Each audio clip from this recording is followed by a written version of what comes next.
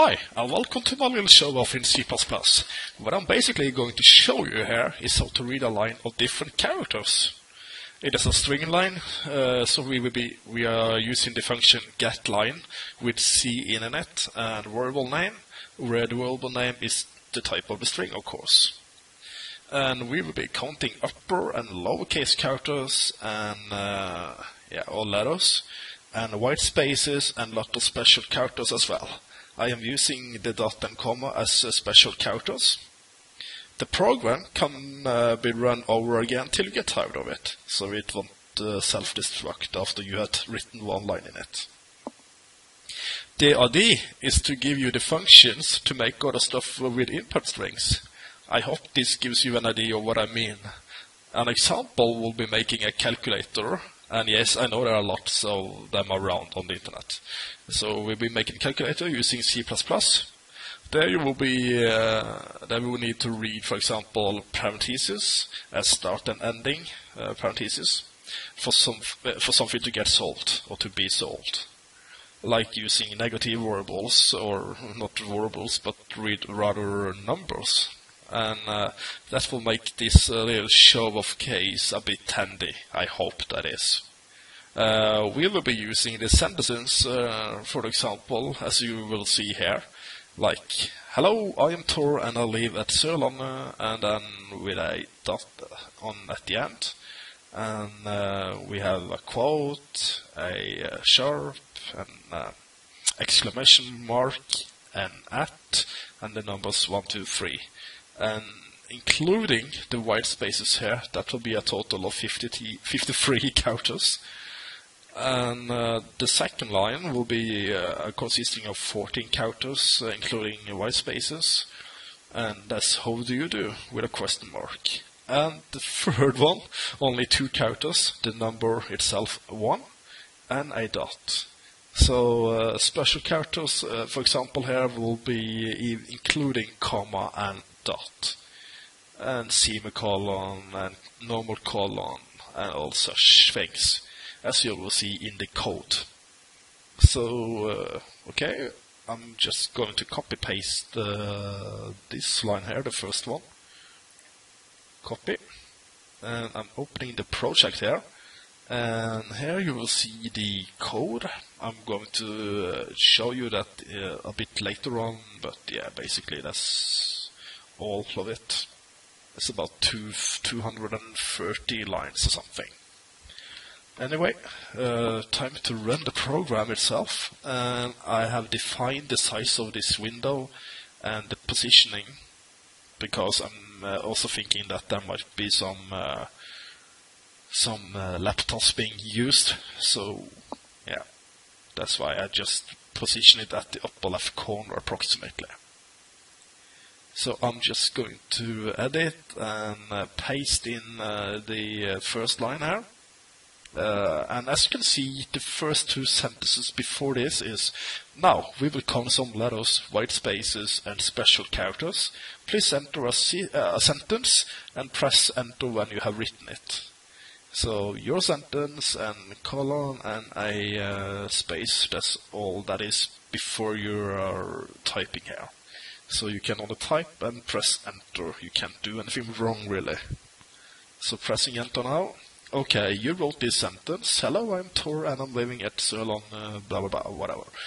The total of characters, including the white space characters, is 53. Isn't that what I also had counted here? Yes. So you can count by yourself if you like to. 1, 2, 3, 4, 5, 6, 7, 8, 9, 10, 11, 12, etc., etc. You get the idea. So that should be correct. And you used a total of 29 lowercase letters, and there you see them all. And you used a total of 5 uppercase letters, and there you see them. And that was kind of funny. Take away the H and it is. There are a total of 6 special characters being used, and a total of 10 white spaces, or white space characters being used. And we can count that as well. 1, 2, 3. Oh, sorry, I'm looking at the wrong sentence. 1, 2, 3, 4, 5, 6, 7, 8, 9, 10. So that's correct. And we will like to run this program again. So I'm using a get function. So it's just enough to press on the keyboard, either Y or N. It doesn't matter whether you're using a capital or not. I mean, like you're starting with a uppercase or lowercase, it doesn't matter. I'm pressing Y. Then we can use the second example here. How do you do? So I'm just going to paste that in. How do you do? It should be 14 characters. And yes, it is 14. How do you use? You use the total of 4 uppercase letters. Yes, HDYD. How do you do? So that's correct. And there is a total of 6 lowercase letters. O, W, O, O, U, O. 3, 4 O's. That's kind of funny, actually. 1, 2, 3, 4. It's like, oh, however you pronounce it. And there is one special character being used, and that's the question mark itself. And that's correct. And there are 3 white spaces, and that's correct. 1, 2, 3, yeah. Now I'm just going to press the 1 and a dot, as you can see at my third example. Oops, there we go. I forgot to press the Y. I thought I did. So I got, as the third example, as you can see here, that will be 1 and a dot. So I'm going to press enter. Okay, you wrote this sentence, and there's a total of 2 characters. There is 1 special character being used, and that's the dot. And as you can see, there are no white spaces, so I'm not printing out any result with white space or white spaces in it. Just notice that little thing from the earlier examples. And if I just now press the button 1 and nothing else, you wrote this sentence and the total character is 1. This 1 here will go for numbers, which I'm not really counting though. But we could do that as well. I could implement it and do things with it if I like to. But I decided not to in this example. It's just for counting characters actually. But also now we got the example with upper and lowercase and special characters and white spaces or white space. So I'm just going to press the button N for no, and there is self-destructs. And that's all that's into it. So we are just going to quickly look at the code. We got a lot of include files. The conio.h is for the get function, not verbal but function. And windows.h, that's for setting the size and positioning of the window itself. IOStream, string, and vector are also being used, so we need all those 5 include files. And then we are defining some variables, even the quote, and the max here is actually not being really necessary to have, but I'm having it just for fun. And then we got special characters, and the English alphabet that consists of 26 characters. But in Norwegian, we got 3 more letters or characters, and that's a, Ö, and O. So that will be a 29. And if you place here, you can see that's 29 there and there, and the special ones is 39, and the white space only 1. And then we got the vectors here, defined as string, all of them.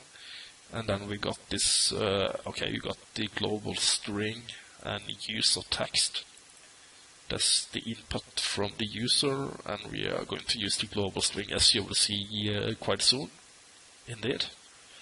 We could actually, well, I don't think it is necessary to have it at all when I'm thinking about it, but yeah, anyway, I'm just doing it. And then we have a constant char and a pointer.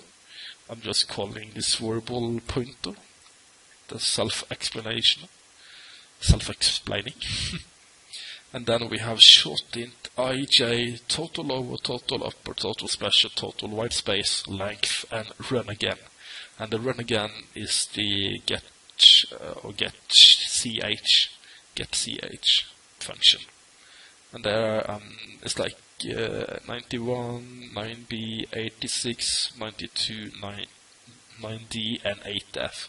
That's the hex codes we're going to use, as you can see here. And here. It's just a matter about upper or lower case ones.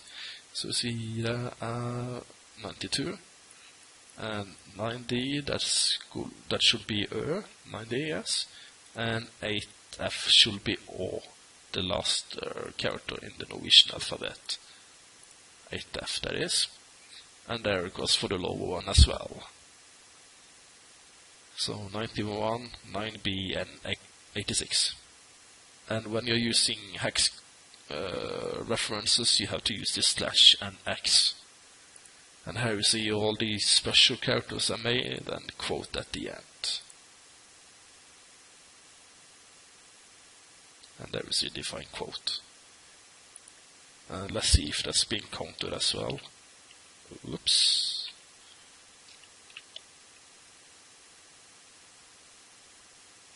And there we see it's been counted as a special character.